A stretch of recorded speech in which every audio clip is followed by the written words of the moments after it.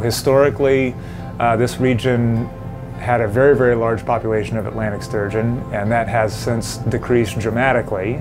This is a species that we wanted to conserve and recover, and in order to do that we need to decrease interactions with them. We were trying to come up with a way to use big data to help these users of the bay avoid the sturgeon and still get the work done that they needed to get done.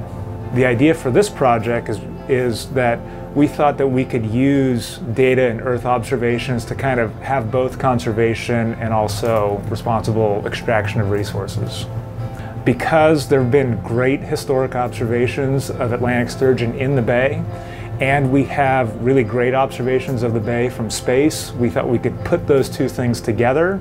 And then when we get new satellite data, we make our best prediction of where we think Atlantic sturgeon are going to be, not only in the current situation, but up to 3 days ahead. There are two major groups of end users for this product. One are the state regulatory agencies, and the other are the actual fishers that are out on the bay. Ultimately, the goal is to help inform the public in terms of, again, the goal of sustainability and efficiency for fishing operations.